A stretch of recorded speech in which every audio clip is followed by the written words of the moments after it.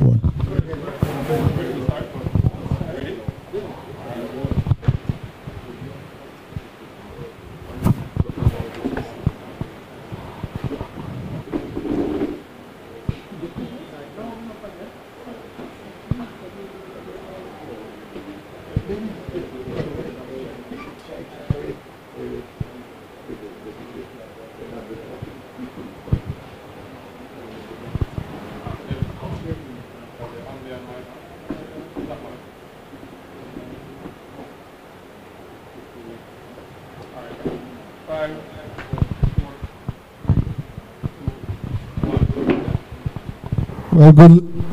Well, good evening, everyone.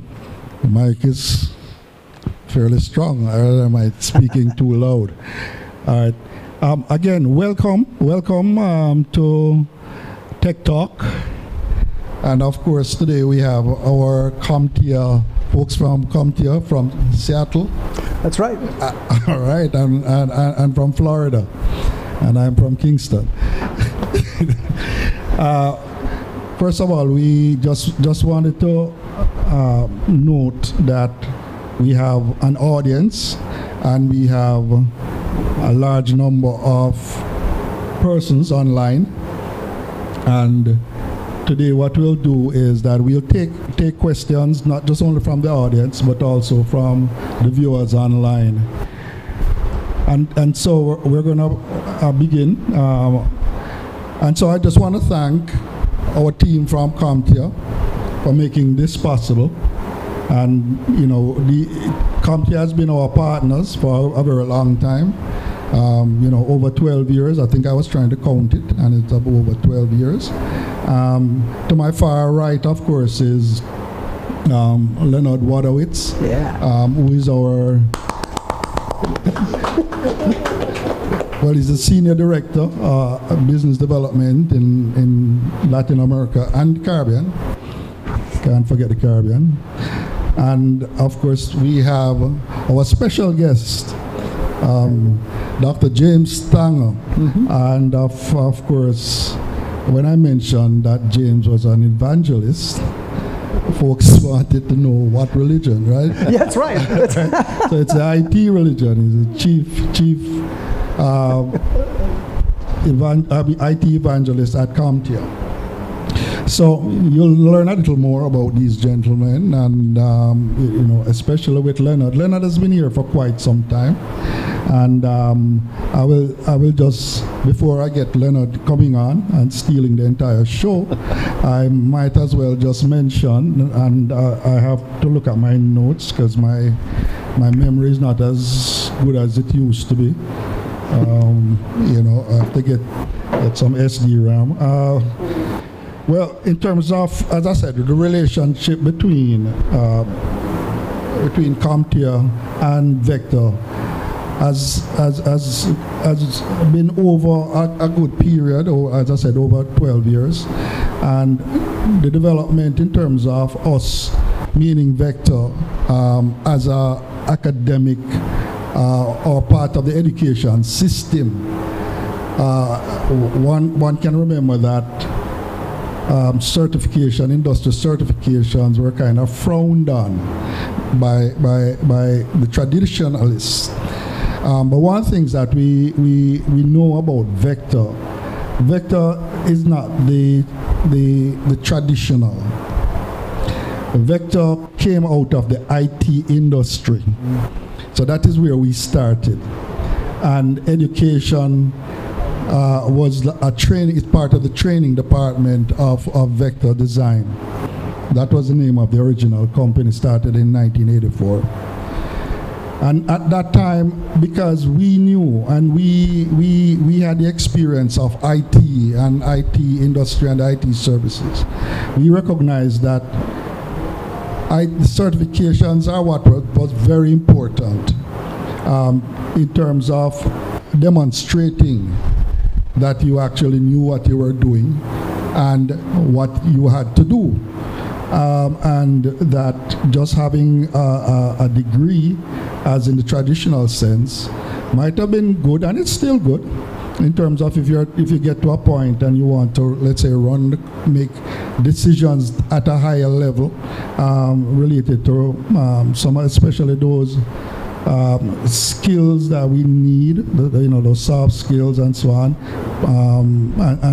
and trying to move a company, even further.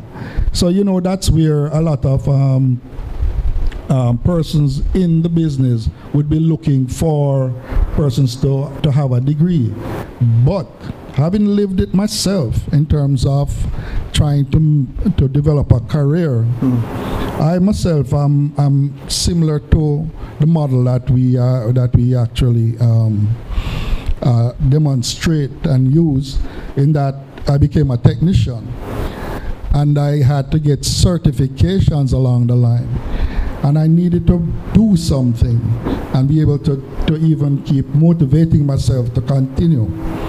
And so I didn't decide that I wanted to do a degree and that my degree was the first thing on my mind. Certifications was on my mind. And so that's one of the things, and that's the approach we have taken.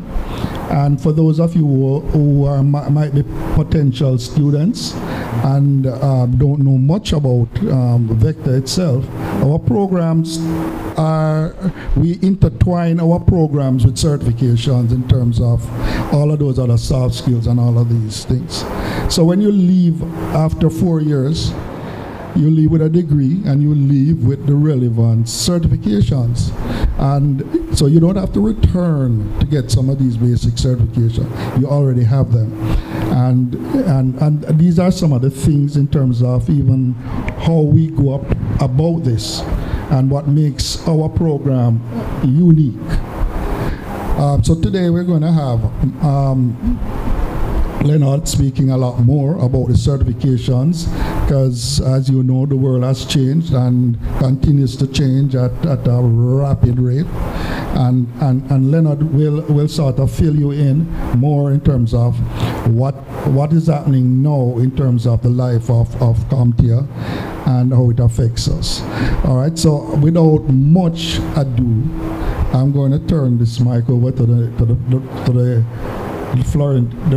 man from Florida, and he's going to talk a lot more about CompTIA, the certifications and so on. And then obviously he will introduce this partner, to take it even further. And just to note that from time to time there will be questions, and we'll from time to time ask that the questions be answered. All right. So thanks and welcome to Jamaica, especially James. It's your first time. Yeah. And okay. And I hope we are treating you well. You are indeed. All right. Great. So over to you now. All right. Great. Thank you very much, Dr. Marr, and thank you to the Vector team for letting us come and participate in this little activity. As Dr. Marr said, we've known each other for over 12 years, and I've been in this position since 2009, which was 13 years. And what's really been interesting in my visits to Jamaica, and I've been to Jamaica probably at least 40 times since 2010, is it's changing. It really is changing. And the thing is, it's changing actually in the last 2 years. I don't know if I should thank COVID for this. Is the, what do they call it? Unintentional consequence? I think so. Yeah. But the whole thing about certifications, as Dr. Marr said, it was frowned on, and it was. I just gave up trying to talk to employers. The first 2 years, I talked to some of the bigger IT companies in Jamaica, and basically they didn't want to hear it. Just like, yeah, no, that's fine. Sounds good. We know who you are. We'll call you when we need you. And that's pretty much the way it was left. And I'm just going to tell you, tertiary institutions. Today, only 2 tertiary institutions actually are CompTIA partners, and Vector is really the only one that combines the the certifications into a whole, I don't like the word career, but in a whole life skill program. So when people leave, they can literally knock on the door, walk in, sit at their desk, wherever they're working, and do the job.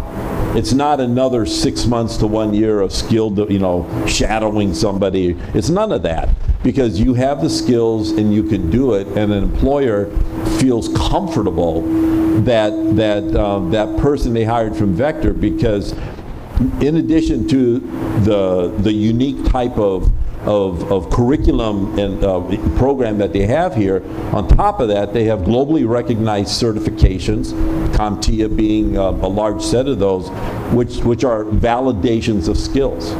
Because without a degree is good. Dr. Marr touched on that. It's good. There's nothing wrong with it. But if degrees don't travel, certifications travel. They're almost like they're your passport to literally any country in the world, because anybody will recognize the certification.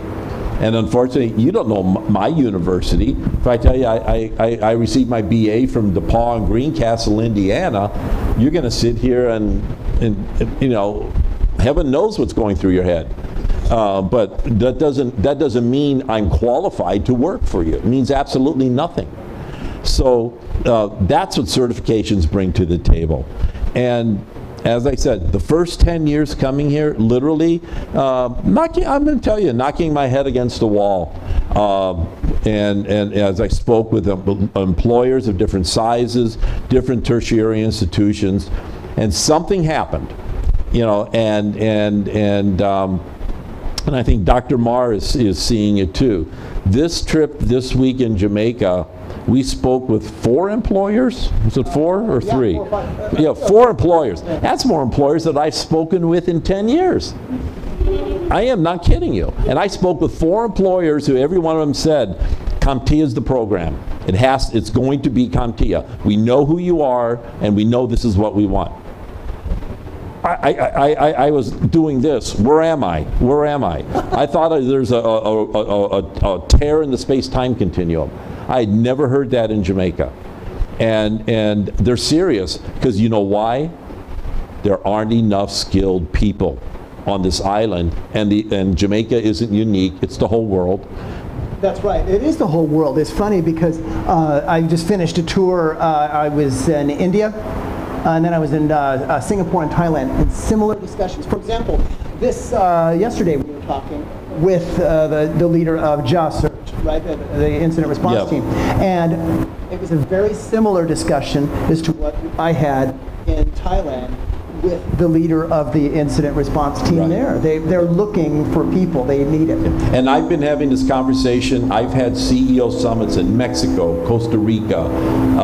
I've had 2 in Brazil with CEOs from some of the largest IT consulting companies in Brazil. And they all say, we cannot find skilled people. But on the other side of that, they don't have a plan. No one has a plan. Okay, what's your budget for employee development? Oh, we don't have a budget. Yeah, they don't know. Yeah. No one has a budget, and that's the problem. Coming into this year, no one had a plan, and the governments don't have the plans.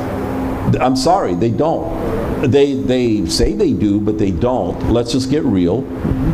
Employers, we know they don't have plans, and basically many educational institutions, tertiary and secondary, yes, there's some IT. Yes, there is. We were quite impressed with the 3 girls, with the 3 high schools we visited. The high schools. We were quite impressed. But still, they don't have the skills that they need to walk into a data center and do the job. They don't have those skills. And something has changed. And Dr. Marr and I have been talking over the last 2 years. We took advantage of COVID. We had a lot of time to kill. And we're starting to see some momentum. There's a change. So if you're an individual, what I'm going to tell you is, if you aren't thinking about getting a certification of any kind, then of course I'm going to tell you, CompTIA is a key part of it, because there is no program like CompTIA if you want to be an IT and cybersecurity professional. But if you aren't thinking certification, the train's going to pass you by, because it's changing here. In Brazil, it changed about 2 years ago. If you don't have a CompTIA certification in Brazil, you will not get a higher paying IT job. And it started, I'm seeing it. What I see now happening here is what I saw in Brazil 18 months ago. It's the same thing. Let's talk about that change for a second. You said there's been a change. I think part of it is because of COVID. For example, we have decided as societies, no matter where we are, because I've seen this worldwide, that we're using technology more deeply than ever before. You know what I'm trying to say? You mentioned Zoom or MS Teams, whatever. The fact that we're using technology more to stay in business or for governments to stay on track of their mission, right?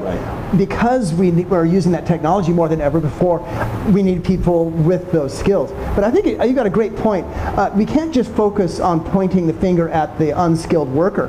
Because if you point a finger, what's the old story? If you point a finger, there's four pointing back at you. And I think corporations are kind of realizing we've got to get a plan, right? Well, and now it's competitive. Now it's all about, first of all, individual competitiveness. Everybody, you want to get a better job, right? You want to get a better salary. And every employer would, how many are employers here in this audience? How many are employers? Employers? Employers. We have a few. All right. When you hire somebody, half of it. What are you going to bring to the table, right? That's the question.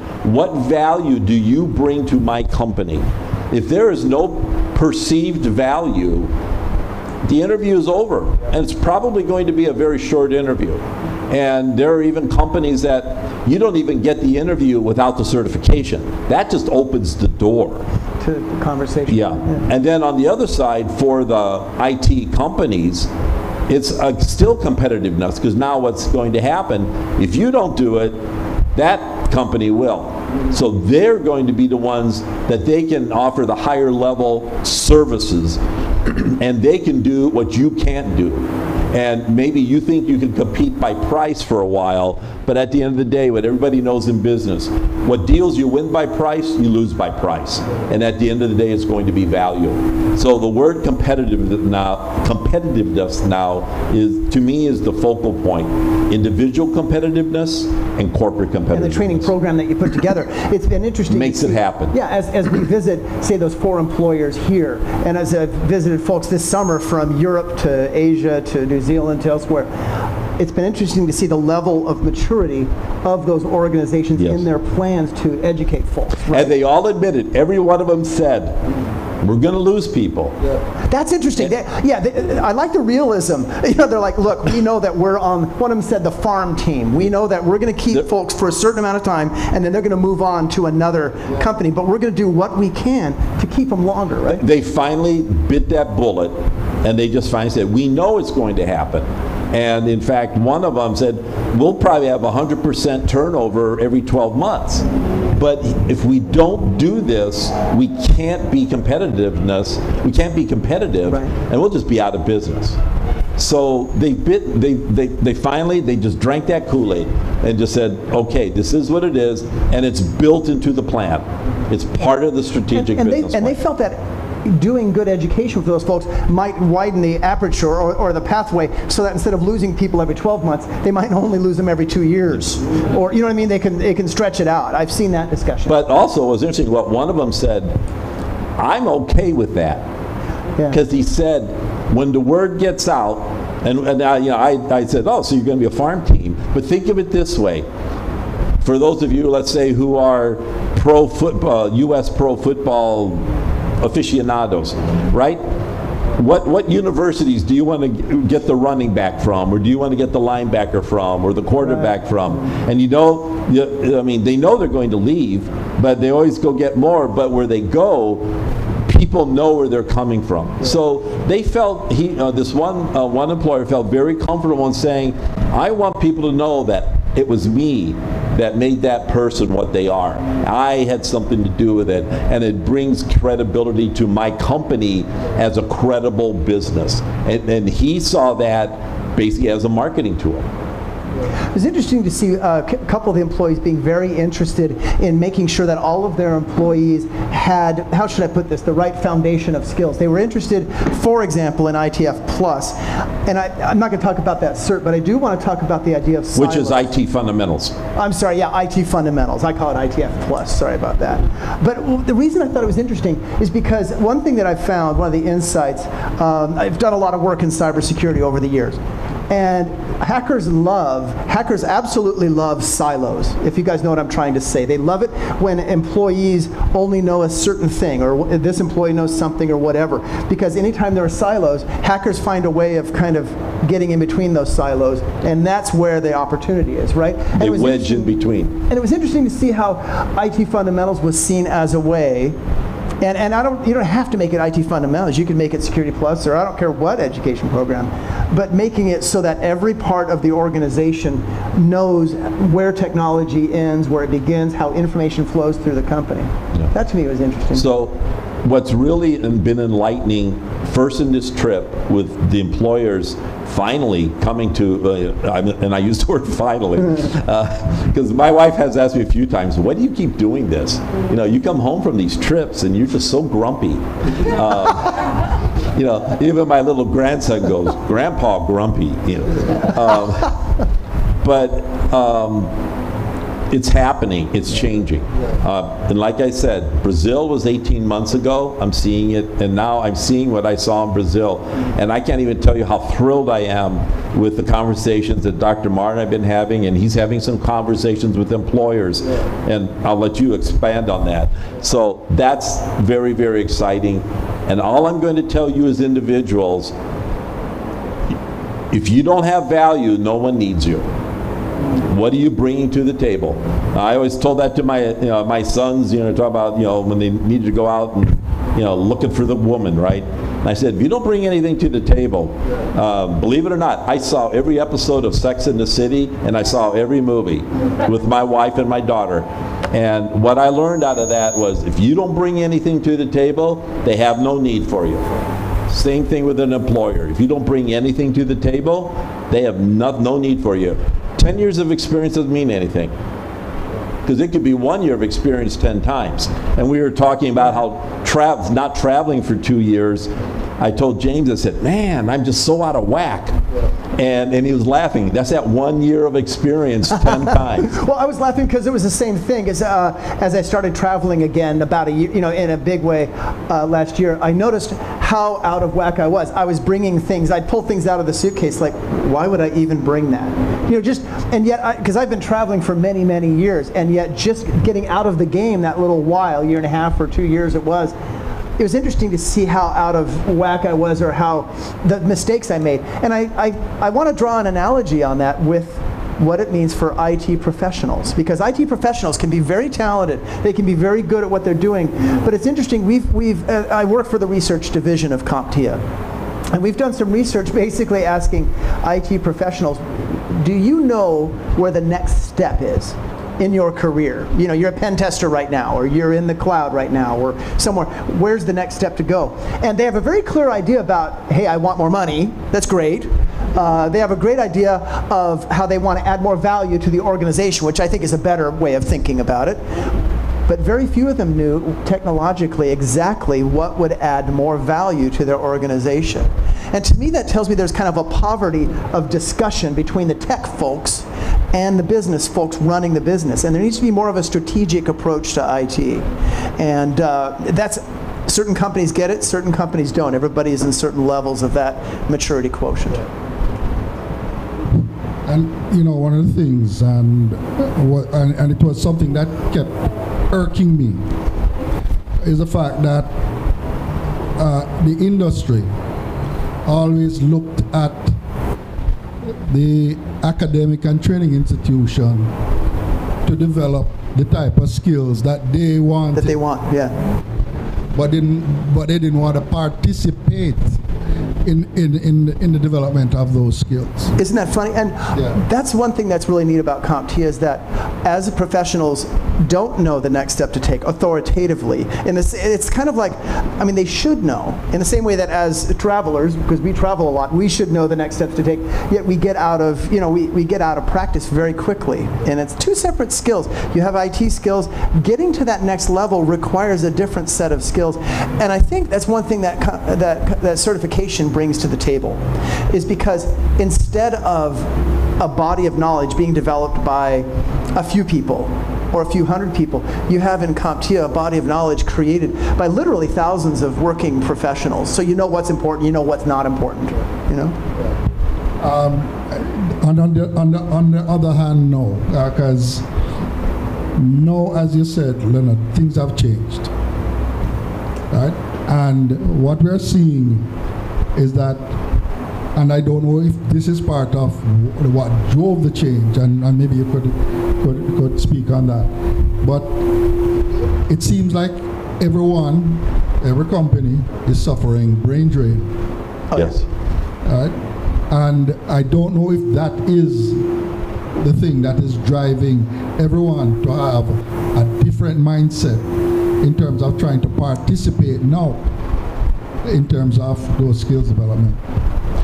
I guess my question is, where are the brains draining to? That's my question.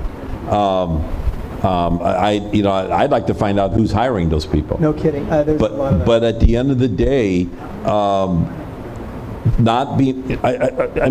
think about this. We have how many thousands of post-secondary institutions in the United States, and we have 1 million unfilled IT jobs. Here in Jamaica, you have how many tertiary institutions? And I know some of them are just teachers' colleges, but still, you have 2.9 million people, and you have unfilled IT jobs. Brazil, the numbers are right up there with the U.S. Every year, there's another net new 120,000 unfilled jobs in Brazil, and they have hundreds of universities in Brazil. Mexico, they have a network of polytechnic institutions. They have all these, their version of community colleges, and then they have Tec de Monterrey. They have 26 campuses of Tec de Monterrey, which costs as much as Harvard. And they don't have skilled workers either. They're not feeding them in there. I think part of it is apprenticeships, mentoring. We need to look at different ways of getting and mainlining, streamlining workers into the workforce. And we need to be looking at the alternative workforce. Well, the strategy that the employers here are looking at, and I think I shared with you know where they're going? They're going to the high schools.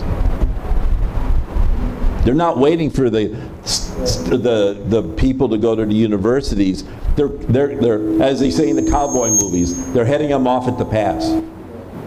They're recruiting in the high schools. Direct right into their program. Right into their program. Yeah, I do see that, yeah. So, mentoring, internships. Yes, like that, internships, right? And developing their own programs, or partnering with Vector to do those things. Because they don't have time. They don't have time anymore. Dr. Marr touched on it at the beginning. 4 years, spend a lot of money, and you come out and you're literally unemployable in IT. I'm not talking about other industries, I'm just saying IT. And we know that's a fact. I talk to many companies, and they say, well, we hire them because we're supposed to hire university degrees, but they can't do the work. So instead of hiring one, we have to hire 3. So as together, they might get the job done. That's a plan. It's a plan. But those plans need to become more sophisticated, don't they, on that side of the house. I'm curious, the employers that are here, what are some of the skills, and I don't know if there's a microphone to hand around or what have you, but what are some of the skills that you tend to look for? I tend to use the word skillability, meaning that as you look for the right cocktail or the right mixture of skills, I'm curious what that is. What some of those things you're looking for. And it could be technical skills. It could be along the lines of, well, people will actually show up on time or what have you. I remember years ago working with a fantastic guy. I love this guy, but he had no ability to show up on time. He was a real good subject matter expert out of Atlanta. And I remember his boss came to me and said, you know, James, if a person can't show up on time, I'm not sure I want him around. And I'm just using that as an example. But there's technical skills, there's other skills. Employers here, what are some of the things that you tend to look for? I'm curious. If anybody is willing to shout it out. We got a hand here. Oh, over here. Oh, sorry. It's kind of like an auction around here, you know. If you scratch your nose, it's like, oh, sold to the person here. So. Nobody wants to fess up. We got one here. Yeah, sure. Let's wait for the microphone. Wait for the microphone. Sorry. Because we got online folks here, too.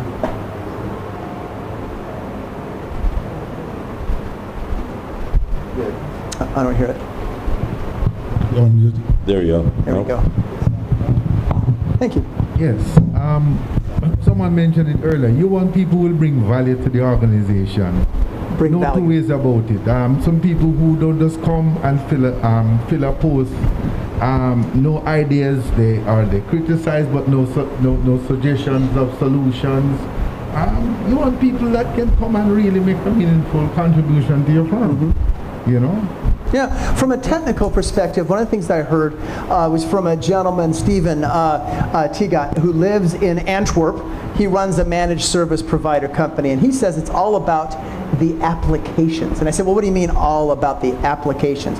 What he did is he, as a managed service provider, moved earlier than most managed service providers from selling physical servers and doing installed services to the cloud. He did that about 2015 or 2016, which for a lot of folks, it's a long time ago. We're only seeing serious cloud adoption over the last 5 years or so. COVID helped that, I suppose. But the thing that I thought was interesting that he said was we need people who really understand the underlying protocols of how applications talk. HTTP. Do they understand the TCP handshake? And forgive me, I'm a technology evangelist, so I tend to geek out a lot. I like the technology. But it was interesting from a security perspective. I know a lot of people who were like, okay, tell me, James, what are the really cool applications that we could learn? And there's all these applications with goofy names like Burp Suite and the Beef browser, which these are things that help you kind of do man-in-the-middle attacks and things like that. But you can't use those tools because all they do is they kind of insert yourself in a conversation. And if you insert yourself in a conversation that's a different language that you don't understand, you can hear it loud and clear, but you're just like going, well, I'm lost. And I've seen that time and time again with people who want to go into the cloud, for example. They want to learn vendor stuff, that's fine, but then that changes every so often. In fact, I was talking to a guy, his name is Robert Venier. He works for a company called AstraZeneca, which I think we've all heard of, right? He works for the data center, and he leads the data center and the cloud. And he has some really interesting insights about how they pivoted to help create that vaccine. Well, his point was every time they go up to create a business solution in the cloud, it changes radically every 3 weeks. And I'm like, 3 weeks? Because you know how people use Moore's law, you know, that the CPU's size or whatever changes, speed changes about doubles about every 18 months. And people always misuse that to say technology changes every 18 months. Well, now we're down to every 3 weeks. And I said, well, how do you keep ahead of that? And his answer was foundational knowledge. So how applications talk is one thing, foundational knowledge is another.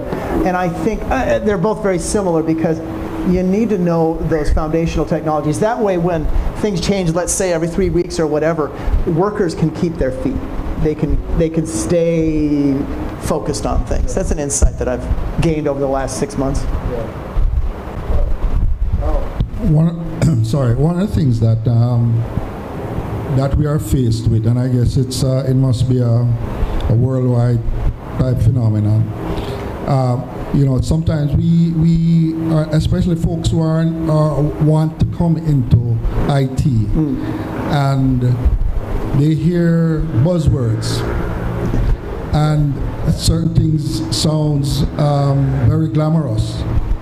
They hear that how easy it is to make money, and so you probably have someone who wants to go into security, doesn't have a clue about the first bit. But you know, they are the ones who call and wants to go into security. Now, if you're advising anybody who is listening now and who is sitting there and says, I want to be in security, what would you say to them in terms of even starting the entire process? Great question. It's a great question. I think one of the first things when it comes to getting into security is be prepared to work hard to learn about things that may not seem to be relevant to security at all. You know, do you know how an endpoint works? IP addresses, MAC addresses, how applications talk, things like that. That takes a bit of, you call it drudgery, you could take time or whatever. That's the first thing. Second thing, hands-on. Every time you learn a concept or hear about a cool, like a SOC, you know, Security Operations Center, find something practical. I'm really big on, if you hear about whatever concept, try to find a way in which it's actually used in the world. So download an application, get a virtual machine going or something. So practical is very important for me too. Yeah.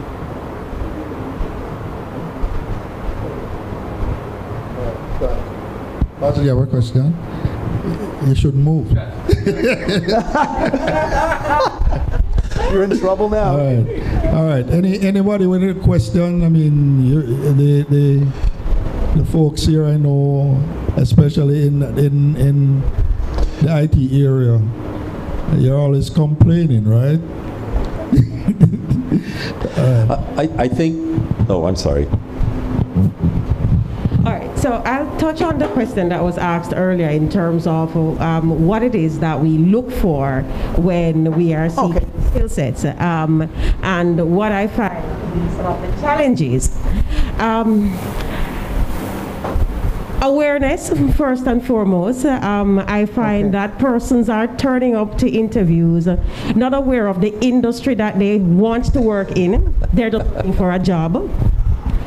So seriously, they just kind of show up and they're like, I'm just looking for a job, you know, what do I have to do? They don't a job that pays well, and IT jobs pay well. So they want the pay, but they don't have the knowledge. They want to pay. Okay. Holding out for a management position. Yes. the attitude is wrong because there is a sense of entitlement.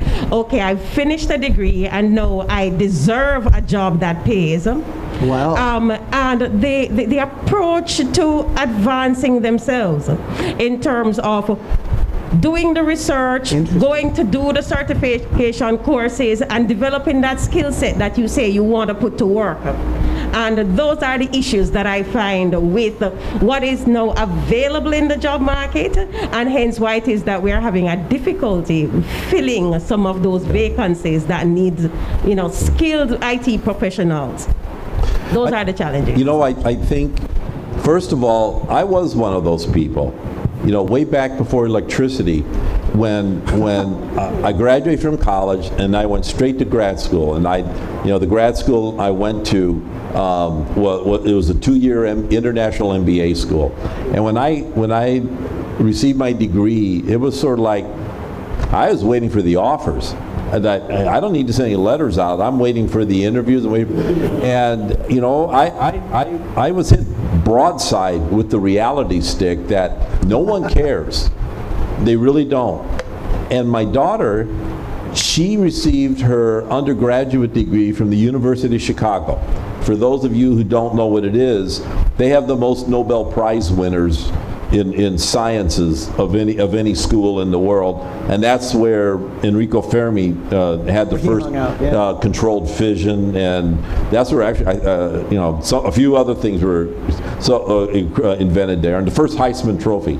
But she graduated from there again a come on, where's my offers?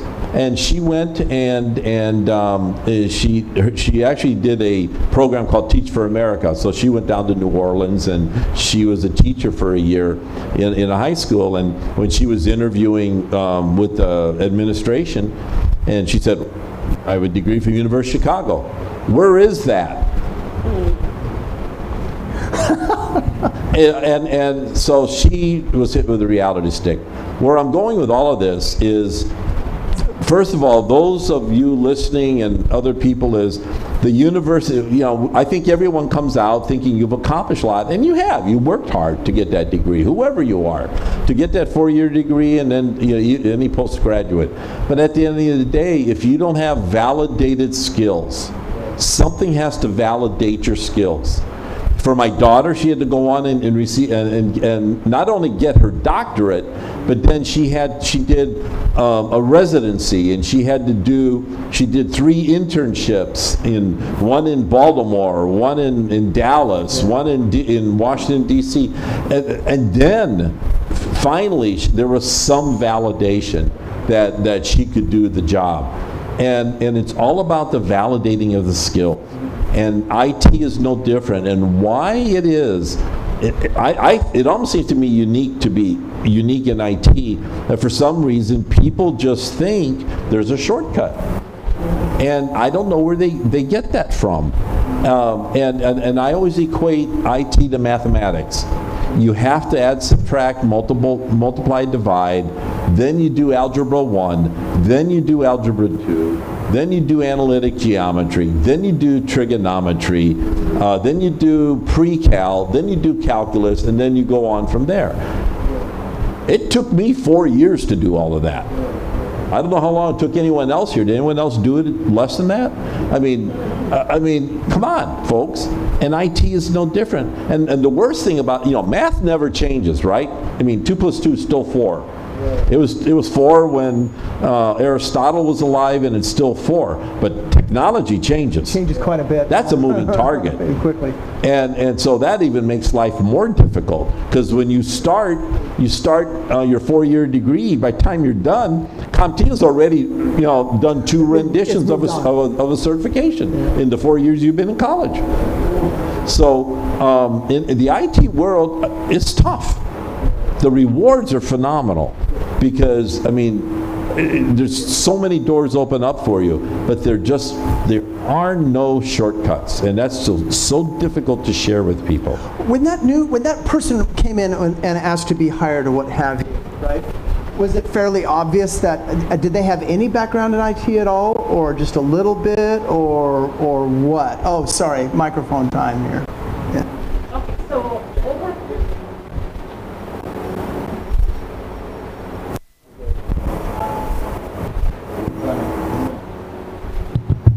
okay. All right, so over time I have seen it's been a mixed bag.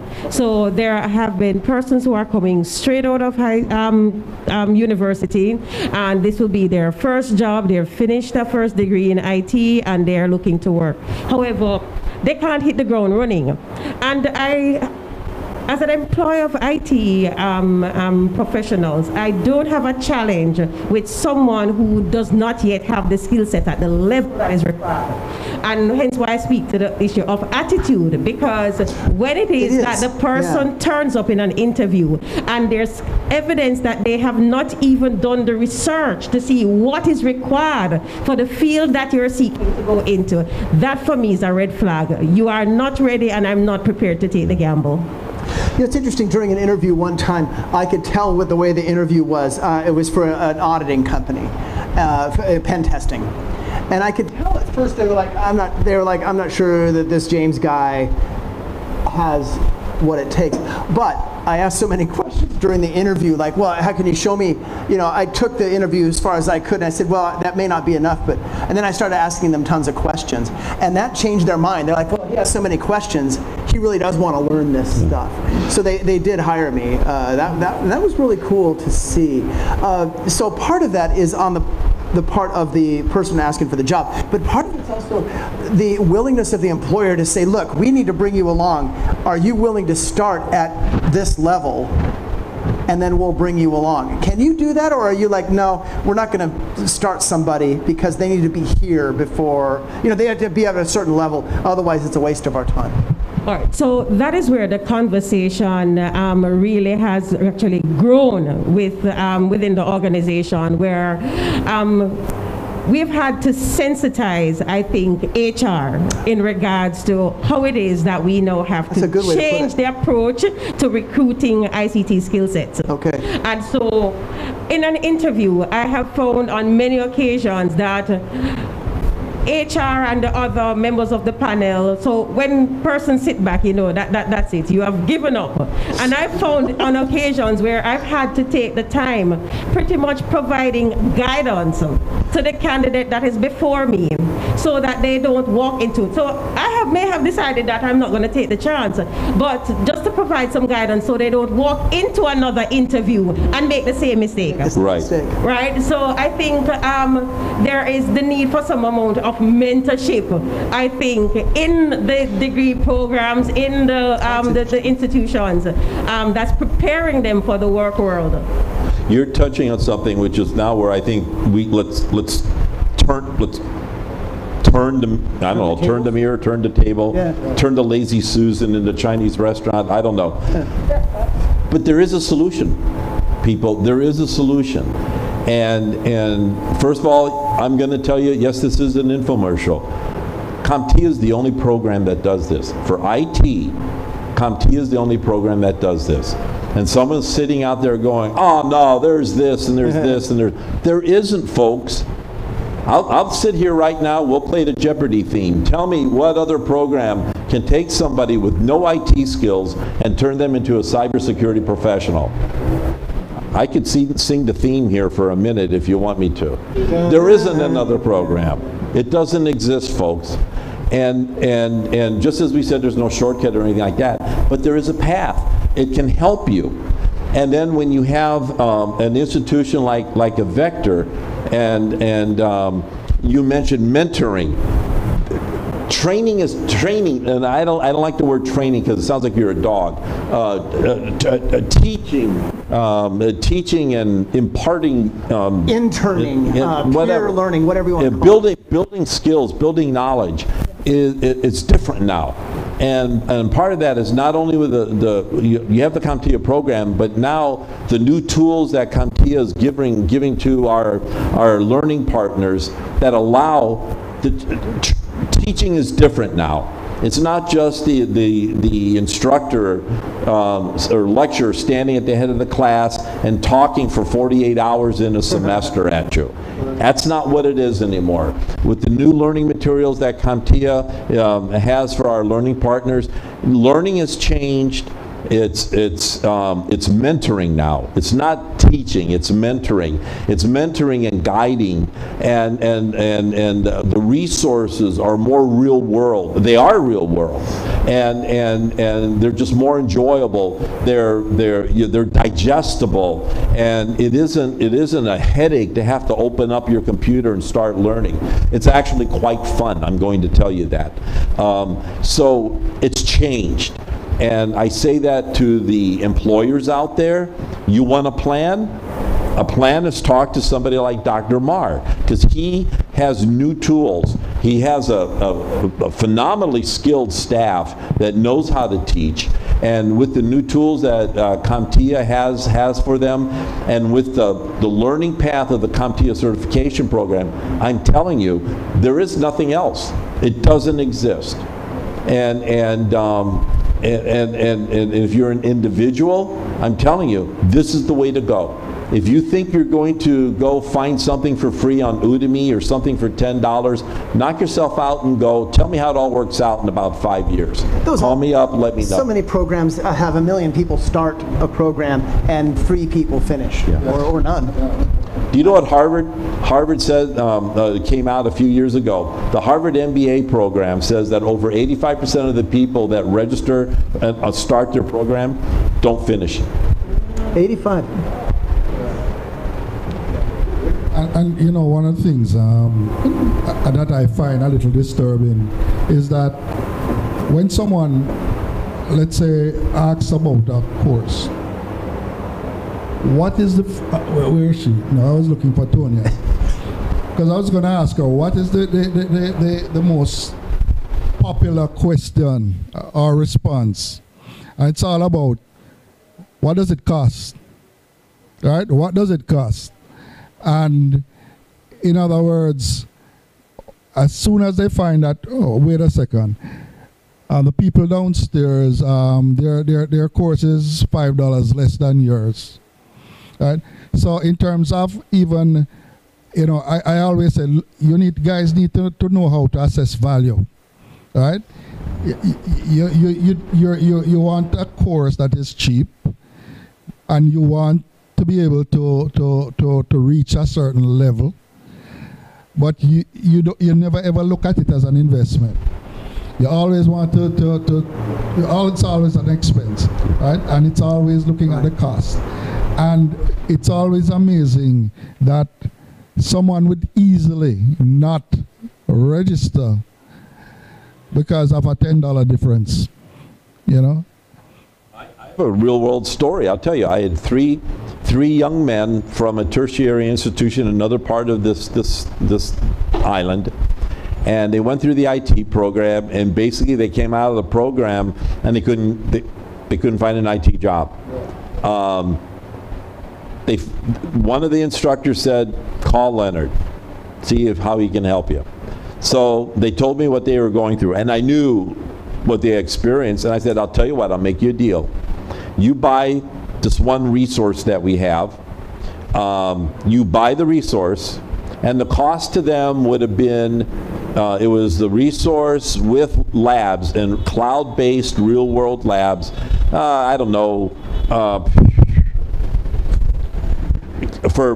this was for A+, so there are 2 tests. So the cost was like $254 for labs and this resource. So for an investment of that, I said I will give you free test vouchers for the 2 tests. And we know they're not cheap. They're not cheap. And not one of them took me up on the offer. Not one of them. And after they paid a lot of money to go to college, because the college they went to was not a cheap one. And after paying everything they paid, they wouldn't come up with $254 to take the A+ certification test for free. All right, so we spoke earlier and we were discussing this whole thing about career changes. And one of the biggest problem that a career changer has is after being in the working world in a different field, develop certain amount of responsibilities and so on, and now they want to start their IT journey. What would you say to someone like that in terms of how do you go about that? Because I think a large number of our students have that concern. So I don't, any advice? First thing is that your previous experience or your life experience always has value. I didn't switch into working in an IT career until I was about, let me think for a second, about 30. I got my degree in British, well, my PhD in British Romantic literature. All right?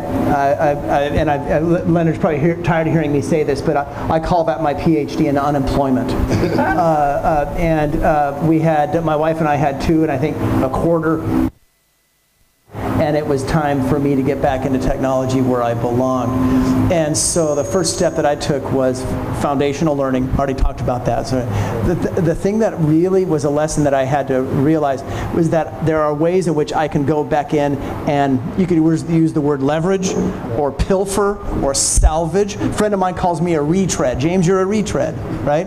But be willing to have the humility to go back in and identify certain skills that are important. For example, research. I'm a very good researcher.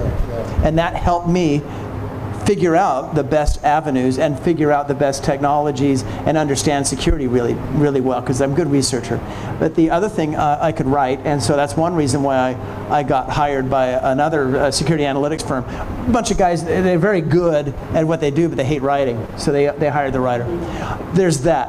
But I think the other thing that's really important is, I think when you are later in life and it's time to change, you think it's just too late. And that's a real I call it a misconception. It's a myth. It's a real misconception. I think one of the things that you need to realize, it's just not too late. If I can change at 30, you know, and that's the average age. Usually, average age of people that I've seen industry-wide. Before this, I was in a web development certification before I got into CompTIA. Average age was about 36. All right, so let's change the conversation just a bit. Let's talk a little about trends. Right. Trends? Yeah, trends, and you know, as an employer or someone in the industry, seeking advice now in terms of what are those trends that we should be looking at in terms of business, being more competitive, or new business or new areas. Just give me your thoughts on that. One thing I'll start with, and I'll throw it over to you, Leonard, is take a look, just Google for it. Type in CompTIA 2022 IT Outlook. It dropped this summer. There's also the 2022 Cybersecurity Trends. Those are 2 research reports. They're available for free, quite detailed. Thousands of different CIOs, CISOs chiming in, talking about that. So that's, I think, you could Google that and find some pretty good information there. So we could talk about additional trends as well, Leonard. I'm probably not as well versed in industry trends as you are, but I think actually this morning I sent James a Slack chat, and I said, have you noticed that you don't see any profile on LinkedIn with Six Sigma on it? Remember, there was for about 15 years, you couldn't swing a dead cat without hitting a resume that said Six Sigma. Lean Six Sigma and all. I can't even find one anymore. I have over 21,000 connections on LinkedIn. I bet I couldn't find a person that has Six Sigma on their resume. One. I know one person who just loves it or whatever. But you're right, it's in a minority. But it's. I think at the end of the day, the way I respond to trends, because since I don't know what the trends are that are coming, is that because I've seen many people literally hit career cul-de-sacs because they refuse to change. They refuse to keep learning. And we were joking before this event started, I'm Leonard 4.0. I'm not Leonard 1.0, I'm Leonard 4.0. And if you don't have that introspection, that you know that you need to make some changes, and I don't know everyone's story here or everyone's story in the everyone's story is such that I don't know everyone's story, but I'm also going to tell you the person that's sitting here first from a personal married life. The guy that's here is not the guy that existed 42 years ago, got married 42 years ago. I would never watch Sex in the City 42 years ago. So personally I've changed, but you just have to be hungry to constantly you have to be constantly evolving. And in this case, you never really come out a butterfly. You're always the caterpillar that's in the cocoon, and you always change it to a different butterfly in the cocoon. If you don't have that as an individual, and you don't have that as a company, because I've seen many small companies literally just die on the vine because they couldn't make transitions. I worked for a company, time division multiplexer company. We owned the industry. We were on the New York Stock Exchange, and it was us. If you didn't have our time division multiplexer for voice data integration, and if you didn't have our centrally managed CSUs, DSUs, and our modem network, you weren't anybody. And then along came the router. And I still remember our CEO saying, "What do you need a router for?" I heard him say that, and I immediately called a headhunter and said, "I'm looking for a job." Because I knew then what was going to happen. And a year later, that company sold to another company, was dismantled, disappeared. I moved on, and I was a happy camper. I think one of the big trends, first of all, is data analytics. And I'm going to use data analytics. It kills me when I see big universities say, "Hey, become a data scientist in 6 weeks." I'm just like, I don't know what kind of drugs they're taking. That's ridiculous. That's unprofessional, and it's dishonest, frankly. But data analytics, and yes, we need data scientists, but for every one data scientist, which are important, you need 100 or 1,000 data analysts, and that's one thing I really is a huge trend. Another trend is the use of data from IoT, operational technology, etc.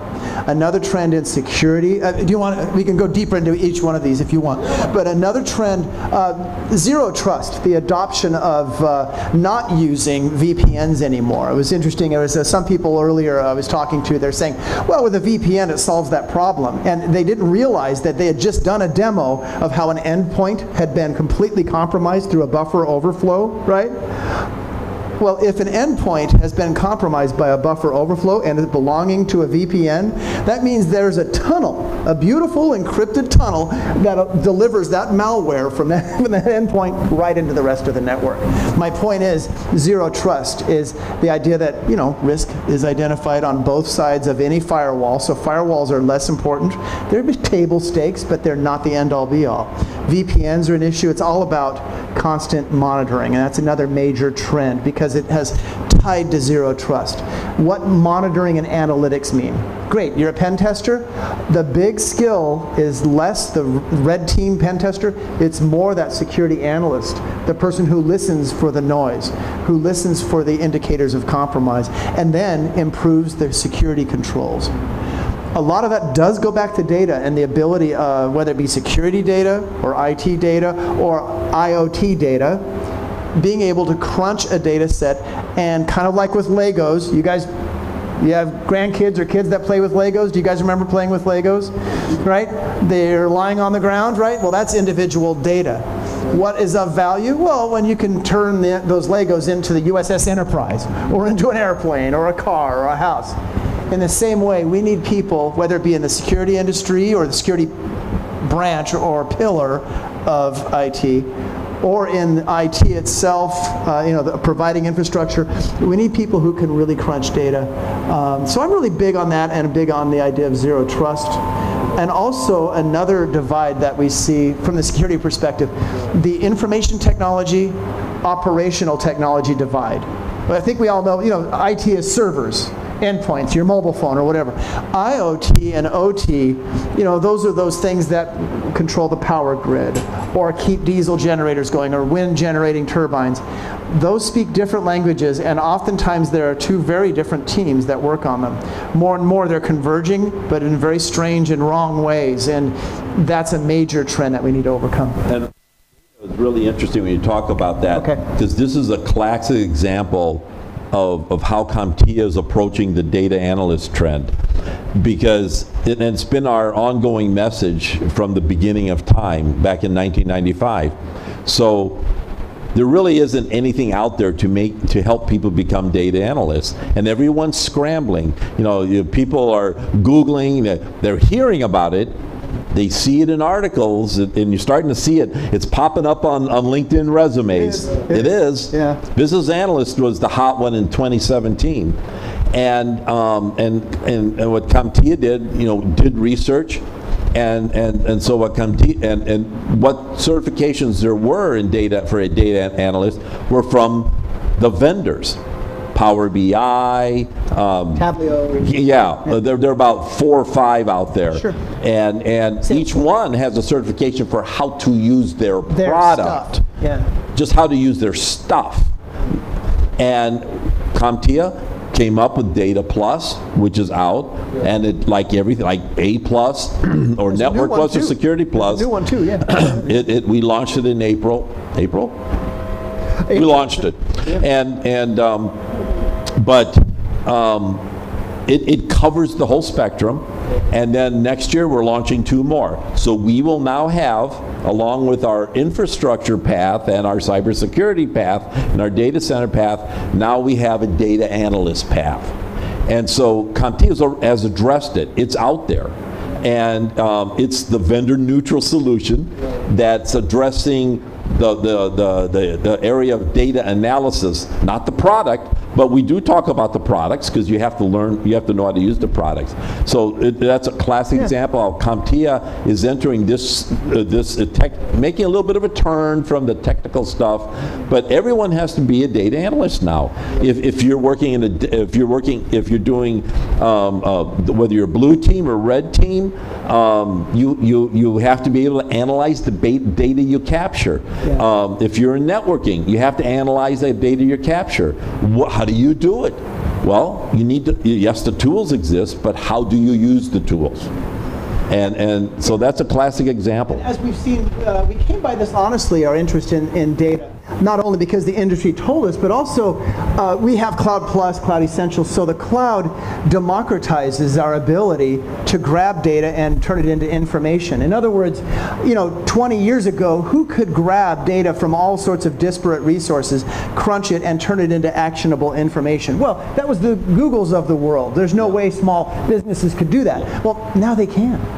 Yeah. Right? So as things have become more abstracted and democratized, abstraction meaning, used to be you had to get all sorts of computers together to do that. And remember in 2013 we were all talking about Hadoop, right?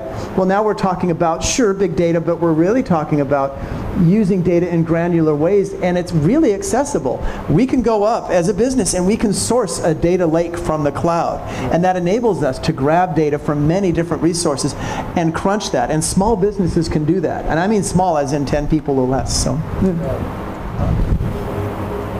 Okay. I've left you speechless. Sorry about that. Yes, totally speechless. All right. The professional now, in preparing themselves, and especially, where it still exists, where our IT profession is sometimes seen as not one of the strategic partners in a company. Any kind of advice to finding themselves into that situation where they want to move away from being the IT manager and being a strategic partner in a company? Is as you demonstrate your skill set, that will come. Also, you have to work on the personal relationships. I was talking to a friend of mine who works for a major retailer in the Midwest. I'll just leave it at that. Yeah. And he was saying that basically it comes down to the interpersonal relationships and developing that. And he has moved. He's stayed where he is now for the last 5 years because he has that good interpersonal relationship. He moved because he didn't see that possibility in previous companies. Yeah, and I kind of see exactly where you're going with that, because I know technicians or technical persons think that they only need to speak to the computer, right? And not necessarily to the other managers, as you said, building those relationships and so on. Because I know, as a budding engineer at one point, I thought some of those courses was a waste of time, but that's the way you get through and building those relationships. I knew a guy who was seen as the CEO whisperer at one point, and I asked him, I said, why do you have that reputation? And he said, I just see myself as a good translator. And I said, what do you mean translator? He said, well, I translate business and risk talk into tech speak, and I turn tech speak into normal speak. And it's that liaison translation. And so many people, you could argue in IT can be very linear. And they're like, well, look, if it's true, I don't need to argue, or I don't need to present it. I don't need to massage it or whatever. They see that as unnecessary. And actually, you need a personality that is willing to galvanize, that's willing to negotiate. And I think that's one of the major skills. Yeah. In terms of certifications now, Leonard, in terms of, you mentioned a couple of the new certifications that you're seeing down the road. Anything that we should, aside from data analytics, which, by the way, I'm myself, I've told persons that's the hill I'm going to die on. So it's a good hill. That's a good hill. So, but any other insights that someone looking at CompTIA, looking at where CompTIA is going, that you want to share? Well, I think what's really, really important is people don't really know what CompTIA is. Many times, people just think it's a company. It's a company like name any IT manufacturer out there. And what's important to understand is CompTIA is an association. It's the only global technology association. Sometimes we call ourselves a trade association. And our members are companies that are in the industry. And for Latin countries, and you may not, you may think this is a little weird, but in Latin countries, when you hear the word trade association or industry association, those are funded by the government. So whenever I'm in Latin America, I always say it's a global nonprofit association with no government funding, because immediately people think, oh, well, government funds you, you don't do anything. And they are. Basically, most of the associations don't work. So it's important to understand CompTIA is an association like you've never seen before. I'm just telling you. It's the most dynamic association, and amazing. Our members are active. Councils drive the association. It's all about councils. We have advisory councils, we have industry segment councils, and the members drive this association. And from that drive is how we learn about trends. Sure. And we invest heavily. We have a research department that is helping us uncover trends like data. They absolutely uncovered that. And nobody does what CompTIA does. And I challenge you to find any other organization, institution, or entity that does what we do. And everything we do has a global focus. And so with that, then of course we have the skills development program. And again, nobody does what CompTIA does.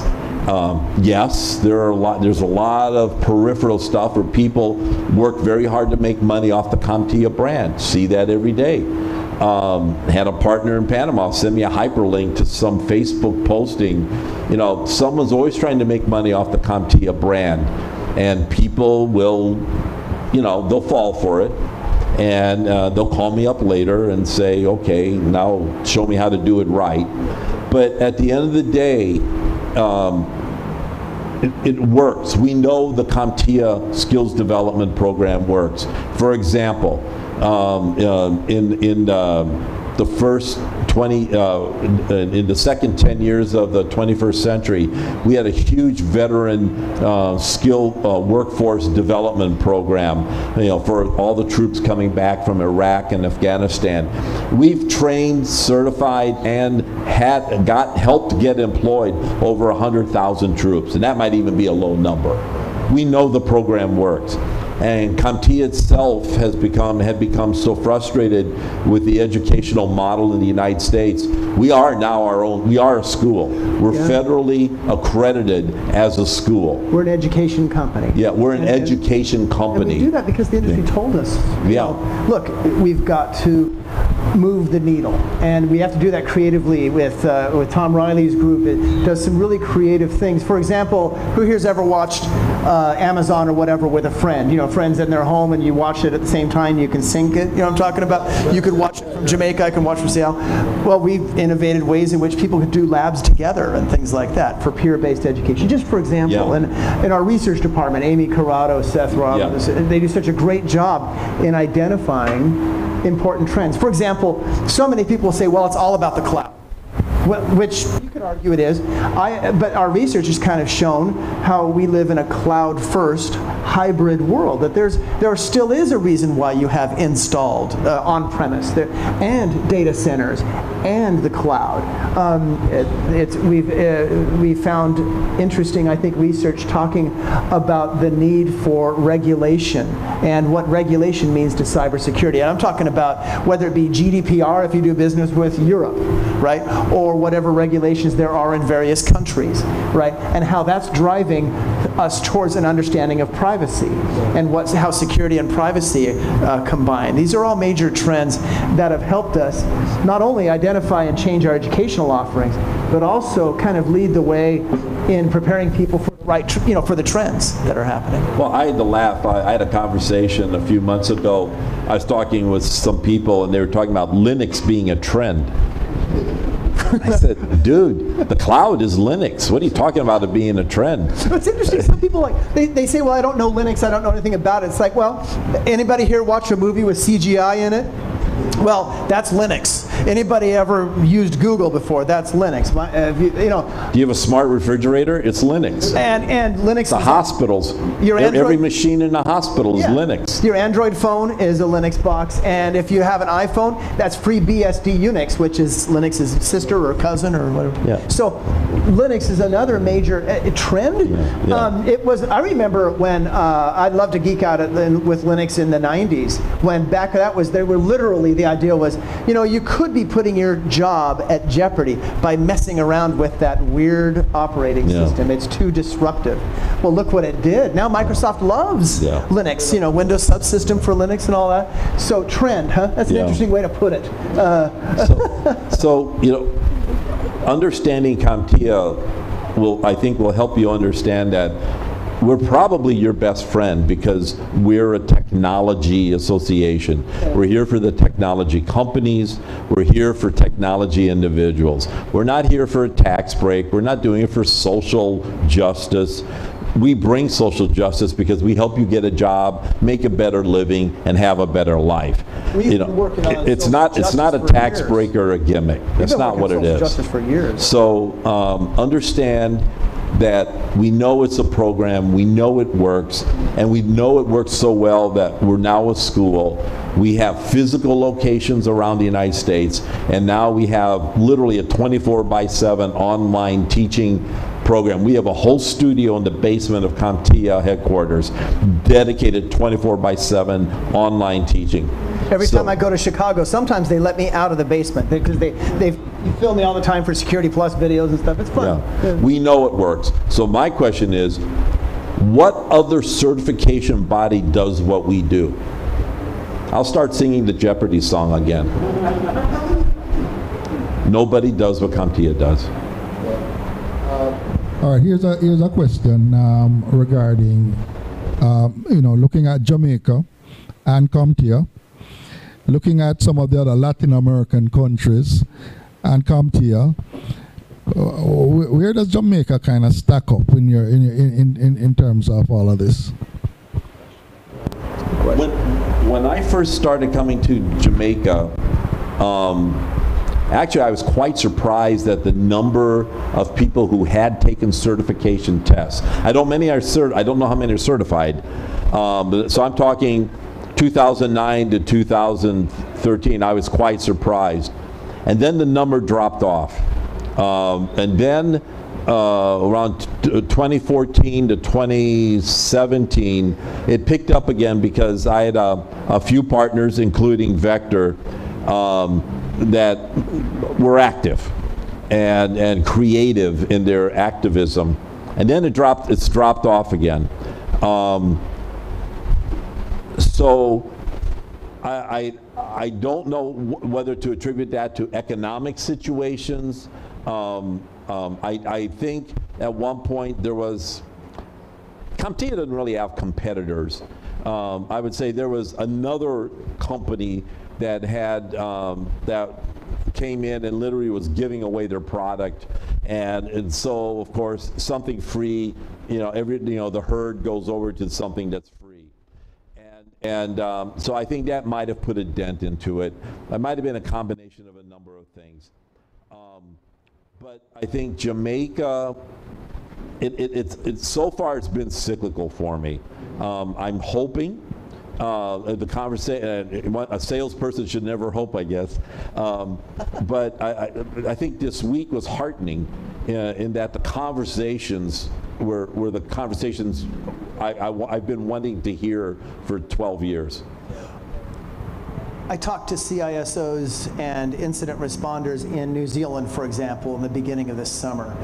Just a few weeks ago, I talked to an incident response team SOC leader in Thailand, and then just yesterday, talked to somebody in Jamaica. So a different perspective rather than the cyclical side of it from the sales perspective. I'll do this from a topic or an industry job role perspective of the Security Operations Center. For example, in Thailand, they got massively hacked in 2018. When I say they, I'm talking about banks. And so the government turned around and said, hey, we need operations centers and analysts to make sure to watch after those banks and help them out, okay? We saw the DDoS attack in Jamaica here, for example. That's why the JAWS CERT team was created. My point is like, well, where is Jamaica in terms with Thailand? Is Thailand ahead of Jamaica or behind, or how does that work? To be honest, we're all in the same boat. And I talked to another person who does incident response in the state of New Jersey. And I found it interesting. Now, he, just before COVID, had the same problem. Like, I've got an incident response team, but they don't know exactly how to go about responding to incidents. I need to upskill them. And I found it interesting, though, that Thailand and Jamaica and New Jersey and New Zealand, I found them all on the same boat in terms of we need to upskill folks. We need to make sure we identify what those right skills are. And they've been casting about. When I say casting about, they've been trying to figure it out for some time. So I don't see it necessarily in terms of more advanced or less advanced. That's not how I see everybody making the same moves. As far as national preparedness, and a study came out, the ITU published a global study and actually ranked the Caribbean and Latin America last of the 5 continents in preparedness for cybersecurity. In Thailand, they had a team. New Zealand, they have a team. Whereas he's looking for a team here. That's a good point.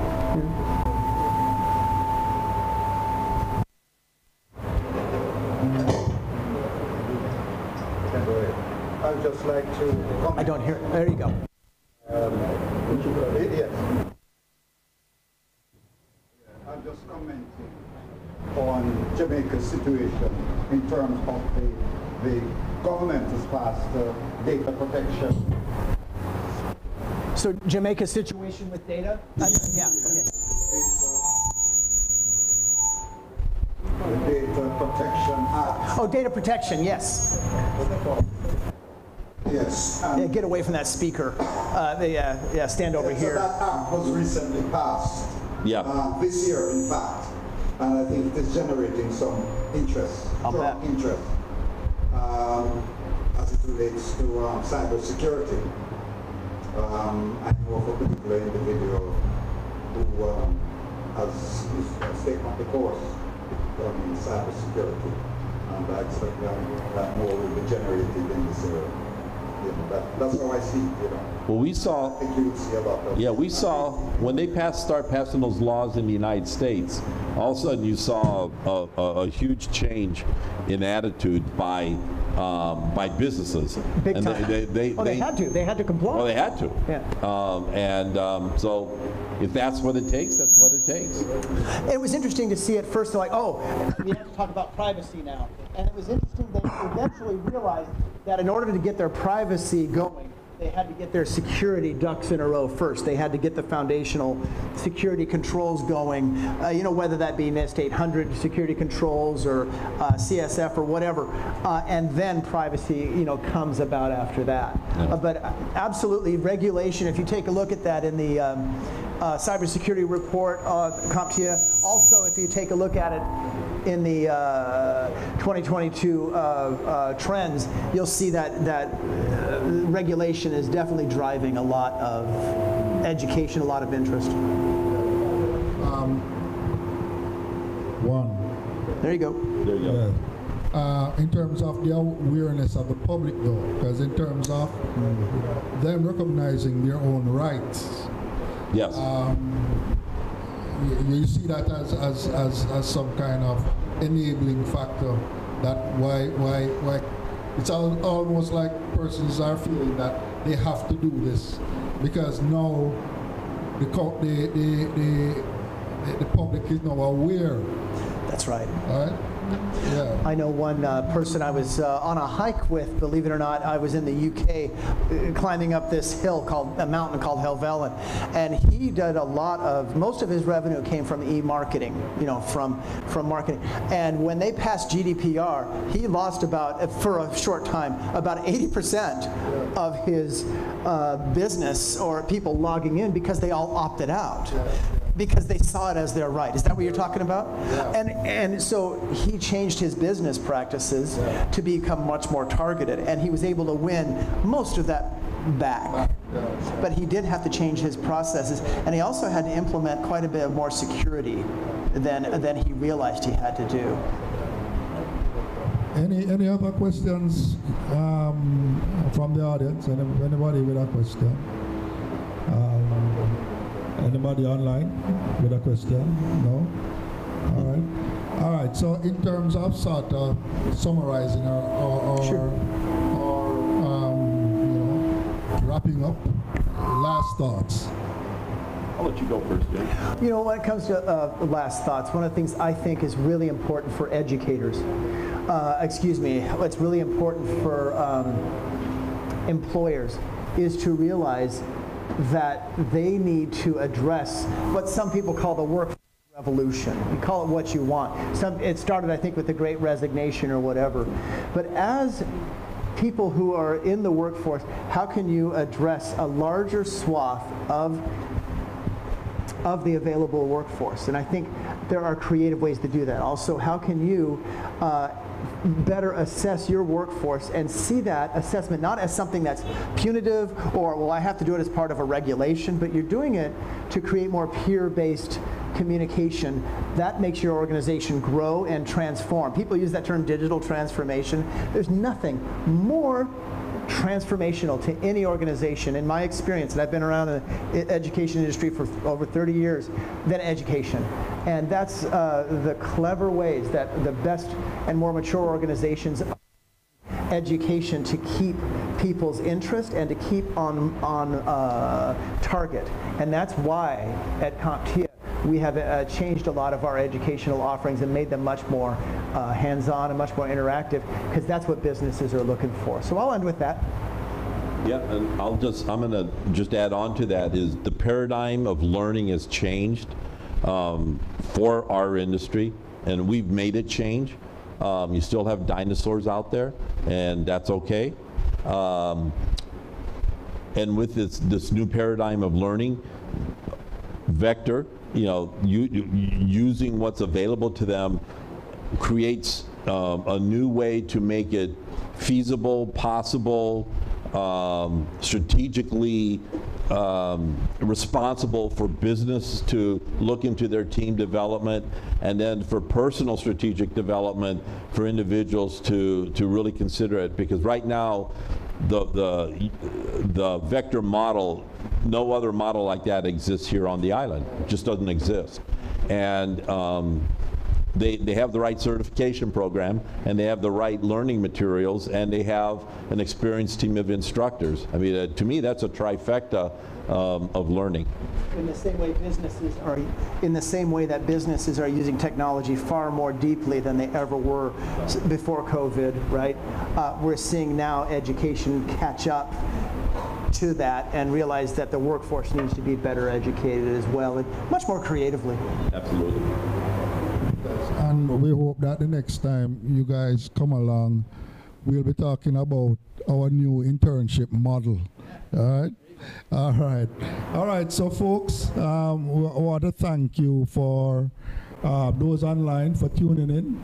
And, of course, the members in the audience for all of those number of questions. and we look forward to our next time that we meet again. All right, so thank you everybody and good night. Thank you very much. Appreciate it. Really appreciate it. Thank you.